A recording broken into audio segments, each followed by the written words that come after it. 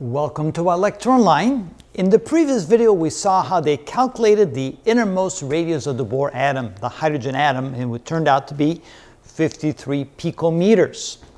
Now, starting with the same principles, that the centrifugal force equals the Coulomb force, which meant that V squared around the orbit of the nucleus has to equal to K, E squared divided by mR, E of course being the charge on the electron or the proton, and in tandem with that, using the Bohr not the Bohr radius, but the Broglie wavelength being equal to h over the momentum, which is m times v, and realizing that the orbit of the electron has to be an integer number of wavelengths, so that the circumference is equal to n times lambda, or 2 pi r being equal to n times lambda. We're going to use that to figure out the radius of all the radii in the Bohr atom, in the hydrogen atom.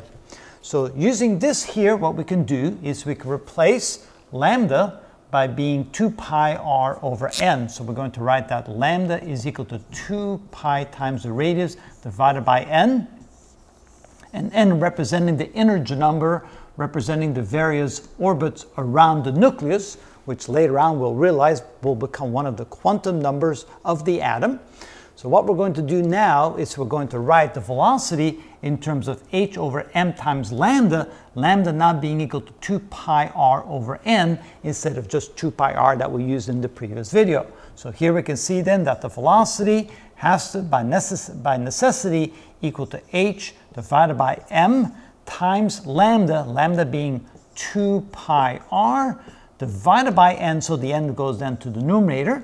And then if we square that, so we can set them equal to this equation right here, we can say that v squared is equal to h squared n squared divided by m squared 4 pi squared r squared. And this equation can then be equated to this equation, again to eliminate v, and so we only have r left, the radius, but now we'll have the radius for the various radii of all the orbits around the nucleus.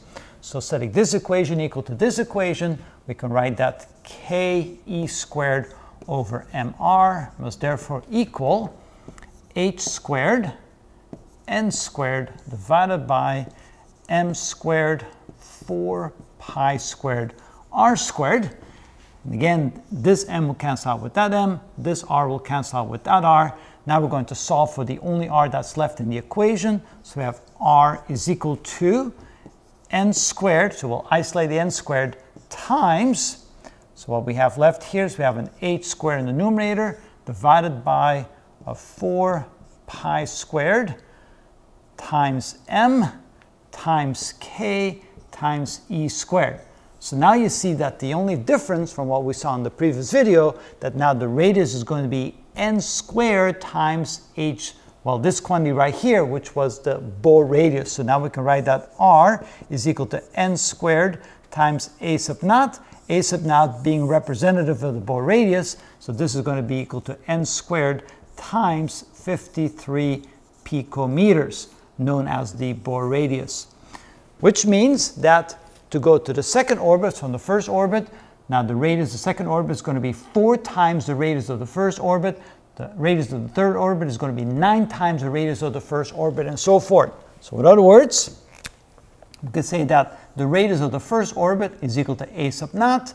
The radius of the second orbit is going to be n squared, or 4 times a sub naught. The radius of the third orbit is going to be 9 times a sub naught. Radius of the fourth orbit is going to be 16 times a sub naught, and so forth. So you can see that the orbits very quickly become much larger than the inner orbit. And then on the next video, we're going to show you the associated energies of those electrons in those various orbits. But you can see that how slowly they unravel the secret of this atom, understanding the structure of at least the simple atom of hydrogen, which of course then will be used to try and understand the structure of atoms that are more complex. And we'll see those videos later as well.